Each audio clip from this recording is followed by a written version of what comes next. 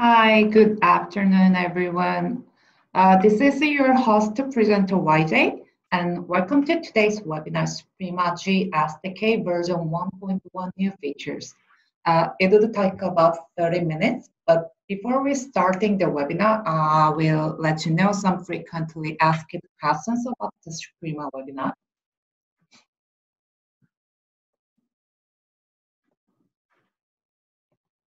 So some of our customers would ask about how can I find the webinar content. So you can find the presentation file through the email or the support website, or there's the information in the Suprema SNS channels like Facebook, YouTube, or LinkedIn page. Also, some of you might be wondering how can I increase during the webinar session? Then if you have any questions, you may just leave a question in the Q&A box. You can just roll over your mouse on the bottom of your screen, then 3 buttons as following will be coming out.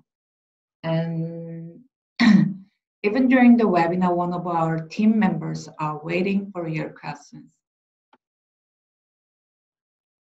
Or at the end of the webinar, you can have a session that you can speak out your questions by raising your hand.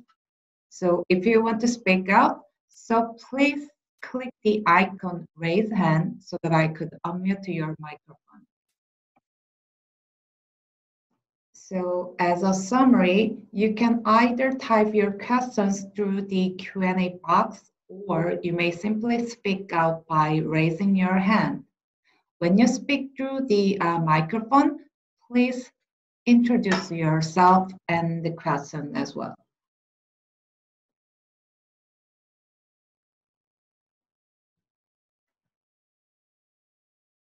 Regarding the contents, first, I will remind you of some basic concepts of GSDK solutions. And second, let's take a look for each new features of GSDK version 1.1. And third, we will see some comparison points between GSDK versus Biostar 2 Device SDK. Lastly, a brief look at the upcoming features of the next version of GSDK.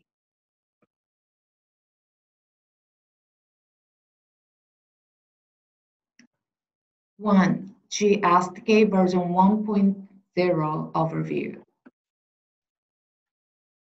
Basically, GSDK consists of device gateway on the gRPC server and gRPC client libraries. gRPC is an open source remote procedure call system initially developed at the Google in 2015. One of the reasons the concept of gRPC was applied is that it can support multiple languages. So let's assume one of your application will send a command to retrieve device information. Then your application 1 will send the command to the gRPC server. Then the command will be sent through the device SDK. Device gateway to the device directly. So you have one more step to send a command to the device compared to the device SDK. So the concept is a little bit difficult, but in conclusion, you can just remember only 2 things. First, in GSDK, device gateway is the one that communicates directly with the device. And second, GSDK can support many client languages such as Java, Python, or Go language by operating on the gRPC server.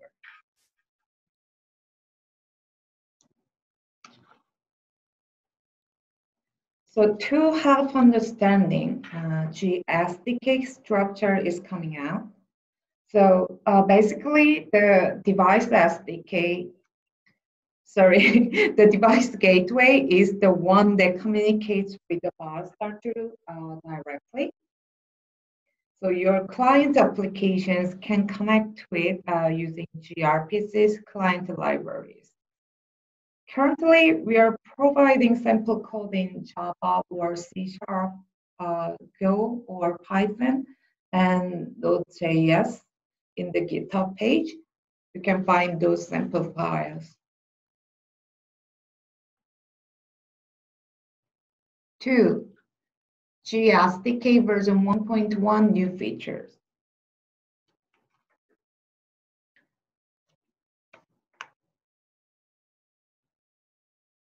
GSDK version 1.0 supported simple functions such as retrieving log or user configurations.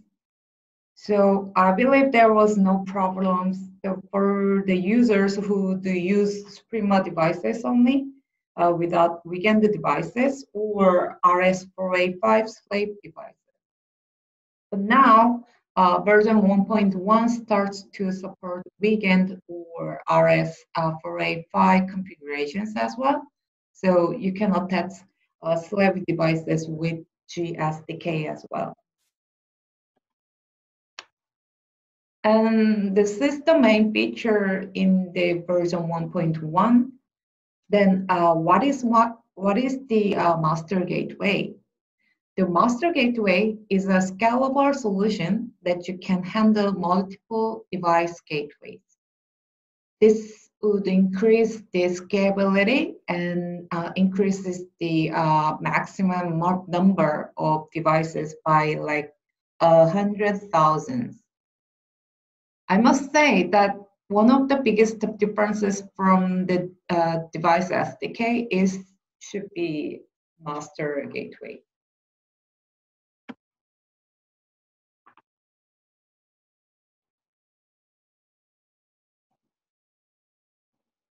So there are several main steps to use a master gateway. So first, you have to log in as an administrator to create each tenant. So here's a new concept again. So what is tenant then? A tenant is a group that manages device gateways. So if you are not an admin tenant cannot access other tenants. So for example, it would be useful if you have one master gateway and manage different client servers.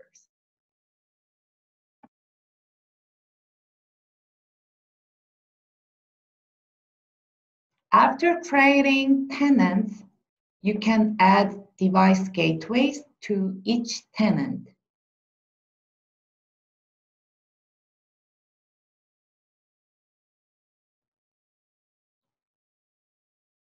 And after all the device gateways are assigned to the tenant, log in as a tenant to use or communicate with the master gateway.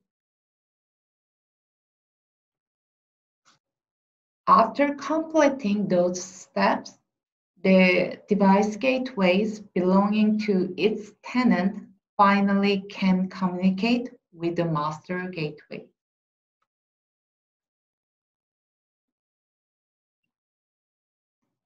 But as mentioned before, tenant does not have access to gateways that do not belong to him.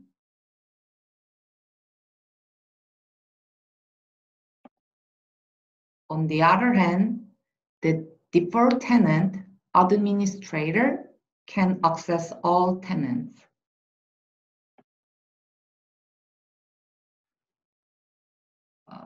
Because of this kind of structure, using the master gateway requires much more certificate management at each step. So GSDK uses SSL TLS X.509 certificates for secure communication. The certificates fulfill two different functions. First, they can assist with authenticating and verifying the identity of a master gateway. And second, they enable the encryption of communication packets.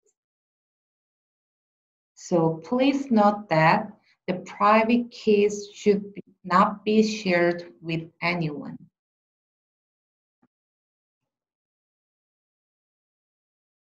This is the table of comparison of the API usage between the master gateway and device gateway. First, Connect API is an API that communicates directly with the device, so only the device gateway can be used. On the other hand, Connect Master, Login, Tenant, and Gateways are the APIs dedicated to master gateway that manage device gateway.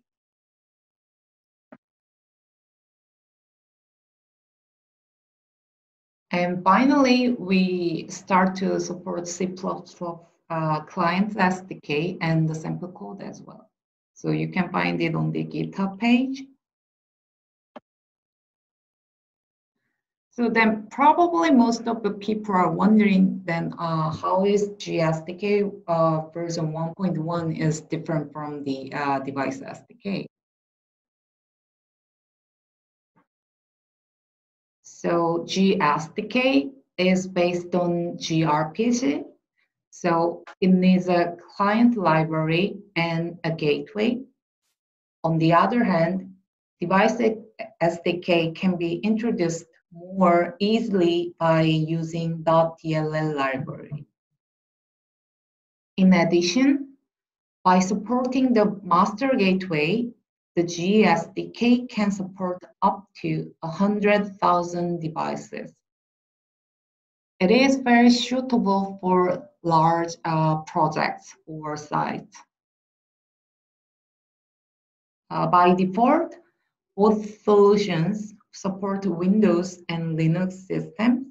However, if there is anyone who wants to use ARM Linux or Mac OS, can choose GSDK. GSDK provides many language clients and sample code, but on the other hand, Device SDK provides almost all protocols, including such as Lift API or Zone API.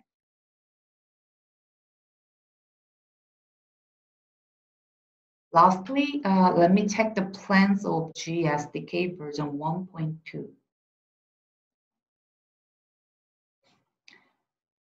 In the comparison with the Device SDK and GSDK, I said that it does not yet provide all the advanced features like the Device SDK. So from the GSDK version 1.2, it supports equivalent API, including Lift API or Zone API provided by Device SDK.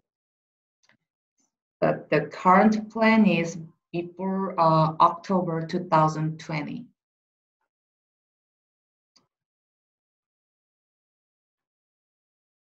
So today's webinar is done right now. So if you guys have any questions, please raise your hand.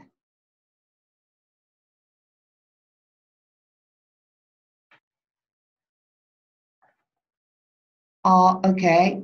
Someone asked the question, is the master gateway mandatory using the 1.1 version? No, you can just use Device SDK. I mean, I'm sorry, I'm just keep saying that Device SDK. Device gateway, you can just use device gateway only without the master gateway, even in the version 1.1.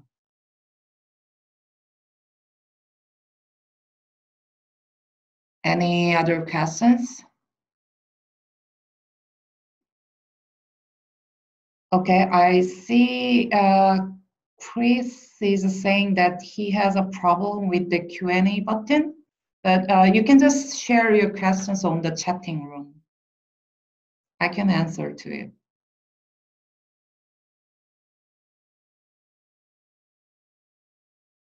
Okay, we have some time, so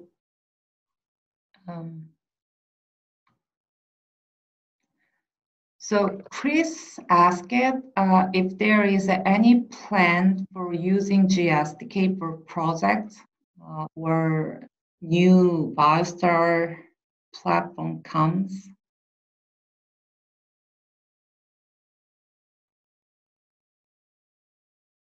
So are you asking if there is any real project, ongoing project, which is using GSDK or new platform? Is that your question?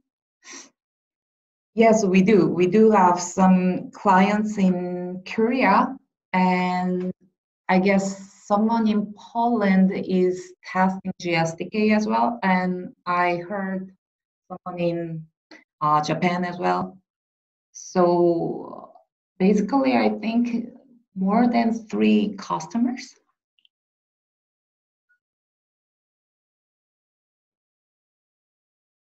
Although, as I mentioned, the GSDK doesn't support everything that is provided by the Device SDK. So you were just expecting this retrieving logs or user information, that kind of stuff. So you cannot manage zones or because before the version 1.1, we didn't support for the RS485. So either maybe probably those customers who used for their project GSDK would maybe use very basic functions.